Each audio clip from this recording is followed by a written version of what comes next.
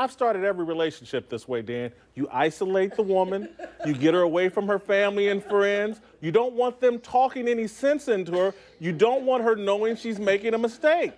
Jason, you're still single. You're still single.